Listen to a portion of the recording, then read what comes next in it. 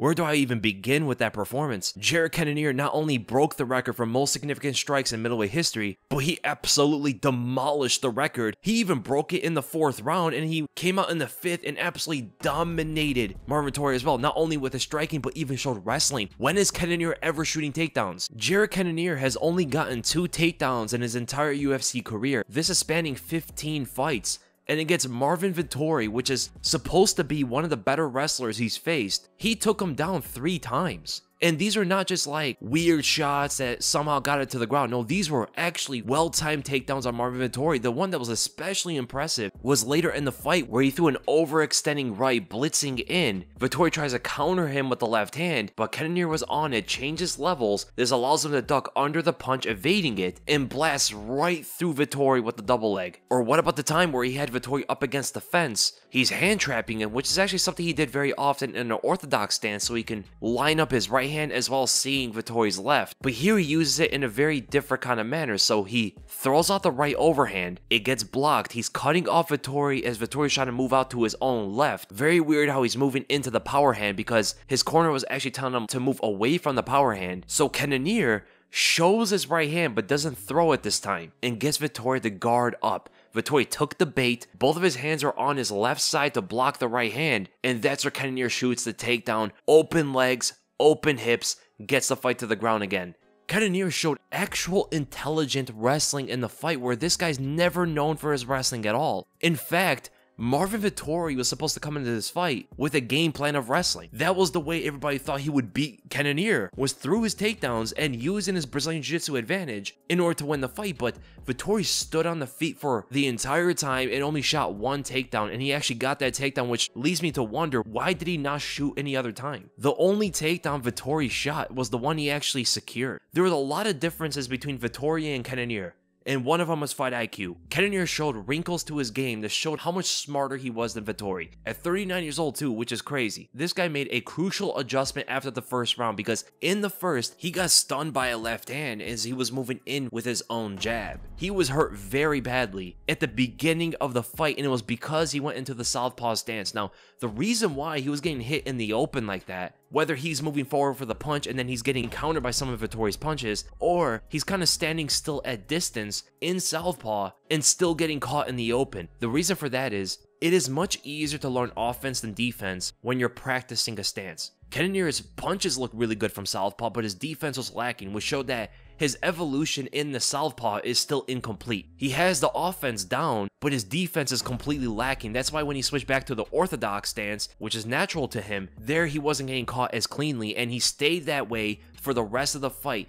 Cannonier getting to southpaw was also opening up Vettori's jab, which is actually one of his better weapons. When he switched to orthodox, he was able to eliminate the jab by constantly hand trapping, which is also going to allow him to see the left hand much better. His game plan seemed to be to get into southpaw, throw out the jabs, and try to line up Vettori for a right hook as well as a straight left. But after getting caught, he adjusted and went to the orthodox stance. Actually, would have seemed like he threw away his game plan a bit and came up with something new on the spot. Whereas Marvin Vettori came out to just strike with Cannonier, which is really head-scratching, because never would I think that Vettori would outstrike Cannonier. That didn't happen at all. But I also would not think that Cannonier would out-wrestle, out-volume, and out-cardio Vettori. Nobody would ever have thought that Cannonier launching cannonballs at Vettori's face for 5 rounds, shooting takedowns which is foreign to him, and never looking tired the whole fight. Even in his post-fight interview talking to Paul Felder, he wasn't even breathing heavy. There is something about Jared Cannonier's cardio that just doesn't make sense to me. He's never really had crazy output in a fight. He did go back and forth with Sean Strickland a bit.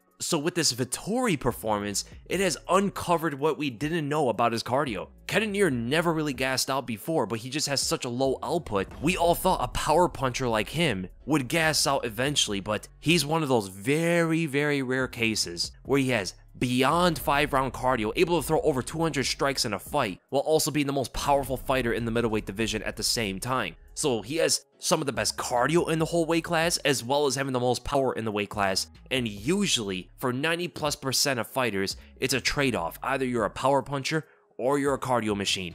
Cannonier seems to be both, and that is crazy because it leaves you to wonder, what if he came out this way against Adesanya, or some of the better guys that he fought previously? What if he came out with this more heavy aggression, super pressuring, high volume, while also throwing big power punches and knock his opponent out, what if he came with that approach to them? Because he even said after the fight to Vettori that he didn't want to give him space because he knows that Vettori's pressure is one of his marquee skills, right? That's something that he really attacks on and overwhelms his opponent with. But he needed to outpressure Vettori, and he knew he could do it from his power to back Vettori up a bit, and that's where he's able to carry on and kind of cruise at high speed. And that leads right into Vettori's chin.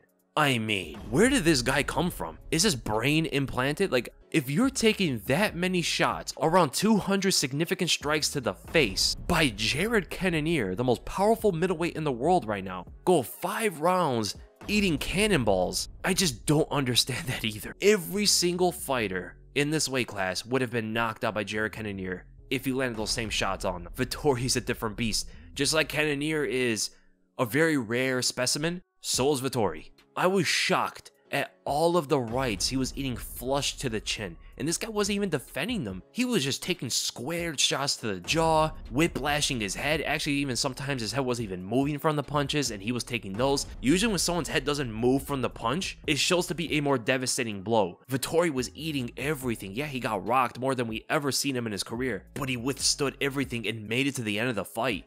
Vettori's toughness is something different, and this has confirmed to me, I don't think anybody would have knocked out Vettori. If Cannonier can't do it with that kind of output and with that many power punches that he landed, I don't think anybody would have finished Vettori. But that is now, the damage that he ate in that fight had to have hurt his chin. There is no way he comes out the same guy after that. He got beat up so badly. There is no way this guy's chin is going to be the same after that. That's the kind of damage that can change you. But I did love a lot of Cannonier's techniques, especially his ability to pull counter. Those pull counters from him were actually amazing to watch. I mean, he was pulling on everything, man. So many pull counters throughout the fight from Cannonier, leaning away from Vettori's punches, extending them all the way through so he can find the counter for himself. Love seeing those pull counters from Jared Cannonier as he was landing them, especially later in the fight where he was getting his timing down. You definitely saw Cannonier's timing getting much better throughout the fight. And Cannonier was doing something very specific where he was giving a look by leaning to a certain side to cause a target on himself, baiting out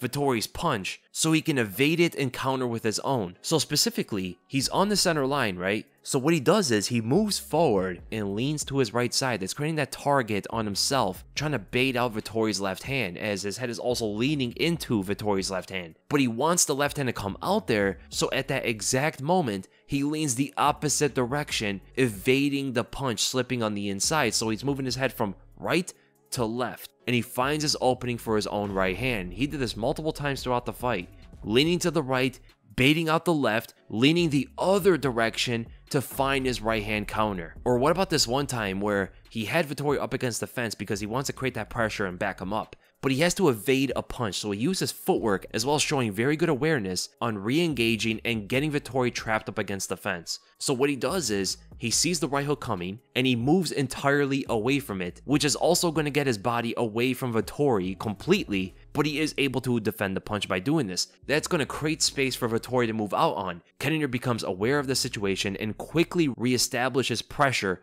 to make sure Vettori doesn't get free. Notice how he circles to his own left with those reaching jabs to cut off Vettori completely and box him against the fence. Genius work from Jared Cannonier, stuff you don't really see much from him. And the way that Cannonier was getting caught throughout the fight was he was throwing inside leg kicks on the opposite stance fighter, but he was throwing them naked, not setting them up too well, and you need to when you're throwing them against someone who's opposite stance, because Vettori was countering him with the left hand constantly throughout the fight. That was actually the main way Vettori was landing routinely, and this is becoming more of a thing in MMA. This is a new hole in the game, where if you're throwing an inside leg kick on the opposite stance fighter, you are opening yourself up for the opponent's power hand. This is because you're kicking out the opponent's leg into the exact position for them to throw the power hand. Famously shown throughout the Dustin Poirier and Justin Gaethje fight, but this one showed both guys doing it against each other. Vettori was landing the left and Cannonier was landing the right when they did this to each other. The most impressive thing from Cannonier in terms of like his technique alone, not about his cardio and about his output and everything like that, but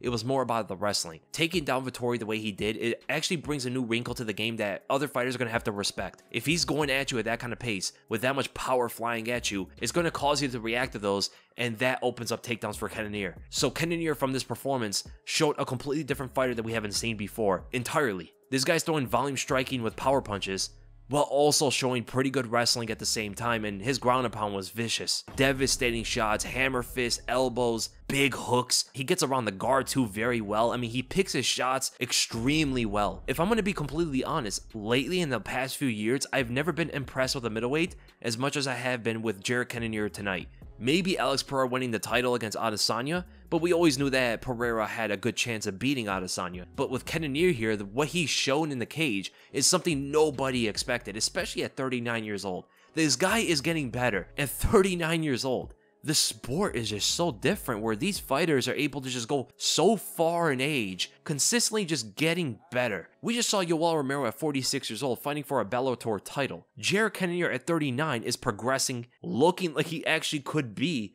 a bit of a threat if he fights this way against some of these other contenders. Now, I know people are going to ask me, do I think that he beats Whitaker or Adesanya? I don't think so. I think he puts up a much better fight against Adesanya the way he fought here, especially mixing up the takedowns. I think Whitaker is too tough of a fight for him. The fight against Adesanya makes it more interesting, but I don't think he beats them yet. I gotta see another performance from him to see if this is a consistent thing. How much better can he actually get from that performance? Because right now he's on a 2-fight win streak, very close fight with Sean Strickland, domination against Marvin Vettori, and perhaps he gets the loser of Whitaker and Dricus. I think that probably makes the most sense. So I hope you guys enjoyed the video, and if you did, make sure to give this a like, make sure to subscribe. It was such a crazy performance. Leave in the comments below, what did you guys think of it? How highly do you rate that from Cannonier? For me, man, if I were to put it on like a grading scale, I would say that's an A minus performance. High tier, man. That was crazy good to watch. My initial thoughts of the fight was I thought that Vettori would outpace him and actually gas him out and win that through a decision. Cannonier proved to be too tough to get finished. Vettori doesn't have the most power, but for Cannonier to switch it up like that, I mean, it was completely unexpected. And I'm so glad to watch that performance, man. Thank you, Jared Cannonier.